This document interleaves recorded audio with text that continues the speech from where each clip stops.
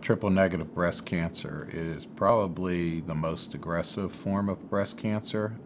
It basically means it's not sensitive to hormone manipulations or what's called Herceptin, which is another drug that we use to treat breast cancer. So triple-negative basically means it's negative for estrogen receptors, progesterone receptors, and what's called HER2/neu. So it's one of the more difficult ones to treat because we don't have any targeted agents like anti-estrogen or Herceptin.